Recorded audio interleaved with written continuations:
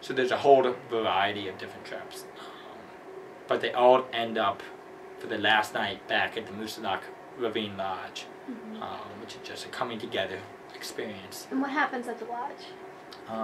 Just play games outside, socialize, meet new people.